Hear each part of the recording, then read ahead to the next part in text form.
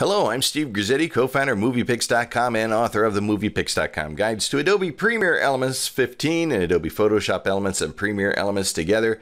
And here we are in part 4 of our 8-part series on basic training with Premiere Elements 15. The process of getting from clip to clip on your timeline is called transitioning. Now, a lot of the times what we use is a basic cut. That's still a transition, but a basic cut from clip to clip just means that one clip ends and another one begins. But there are also other ways to get from clip to clip on your timeline. Now, the most basic transition is the fade in and out. And the fade is very easy to create here in Premiere Elements. To fade in at the beginning of a clip, you simply select the clip on your timeline, right-click on it, go up here to fade, and there are a number of fade options. You can fade in just the audio, just the video, or both. Fade out, just the audio, just the video, or both. Or fade in at one end of the clip and fade out on the other with a single click. We're going to fade in the audio and video. And when we do, you'll notice down on the timeline, something has happened. These little keyframes have been created. These yellow lines here, by the way, are called rubber bands. They represent levels in your clip. So on your video, that rubber band represents opacity or transparency, and on your audio they represent the level of sound on your audio.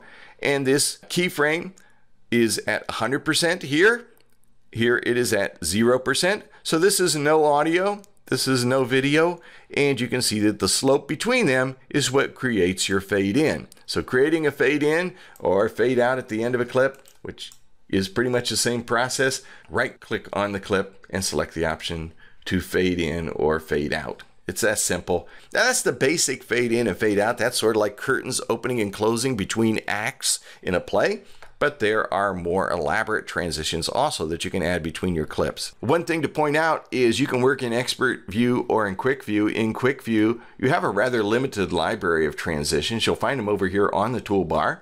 Just click on the Transitions button. And this is the entire library of transitions available in Quick View.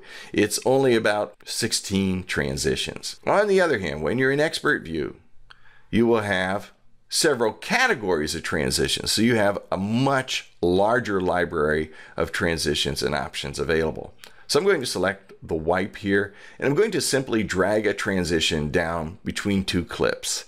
There is an important concept I need to show you here. Without confusing you too much, I do want to point out that see these two clips on the timeline, that in the upper right hand corner of this clip and in the upper left hand corner of this clip, you'll see a little gray sort of an angular flag on there.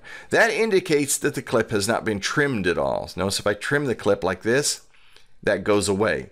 But if your clip is fully unspooled or is entirely visible on your timeline, you'll get a little indicator here. Now that indicator can cause you problems when you add a transition. I'll show you what I mean here in just a moment. First, let's just add a transition. We're going to add the band wipe to it. You drag it down there. That's how simple it is.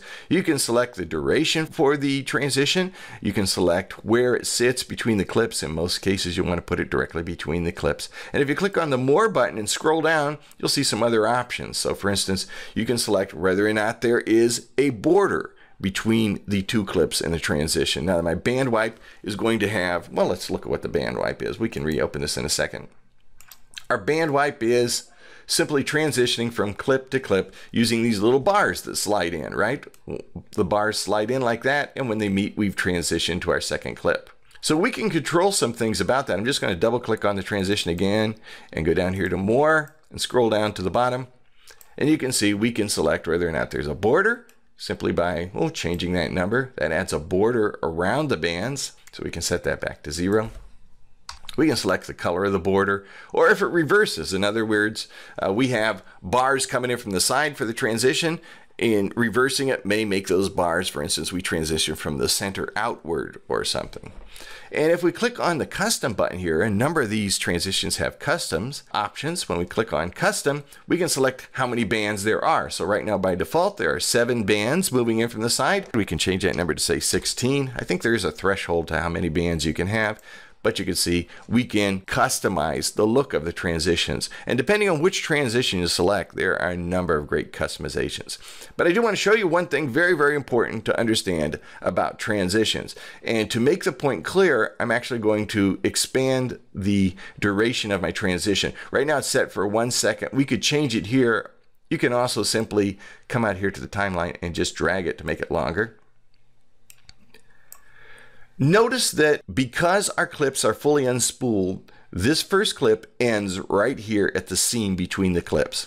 And the second clip ends right there at the seam between the clips. But the problem is that during a transition, there are periods in which both clips are on screen at the same time.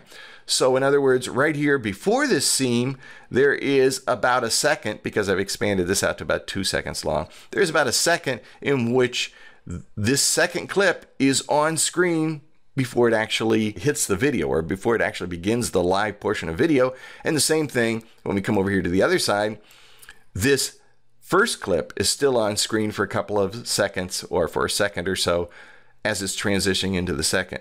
Well, we don't have any video beyond the end or beyond the beginning of this clip. So what happens? Look carefully, and I don't know if it's real obvious on this, but what you get is a freeze frame. In other words, prior to the beginning of this clip, the train, the top of the train is frozen right up until we get to this point in the clip. It's frozen. Now, it may be a little more obvious. We can see the conductor walking through the train here. Once we get to here, he becomes a freeze frame.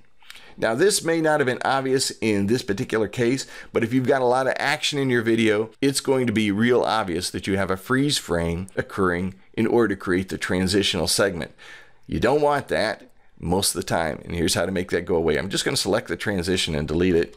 I just want to trim back a second or so from this clip. That means now this clip has a second or so of extra footage to the left of it. Likewise, this first clip, I'm going to trim it back, and now we have a second or so of footage beyond the end of the clip. And the program can use those to build our transition. So now when I add my band wipe, you'll notice that I never have a point where there's a freeze frame. All the way through the transition, there's motion because there's enough extra footage for the transition to use that extra footage to create the transitional segment. Understanding that will save you a world of headaches. But we talk about all of that and explain why it happens in the book, as well as the tips and tutorials that are available at moviepix.com. Be sure to check out our books. They're available on Amazon.com. I'm Steve Grizzetti. Hope to see you for part 5.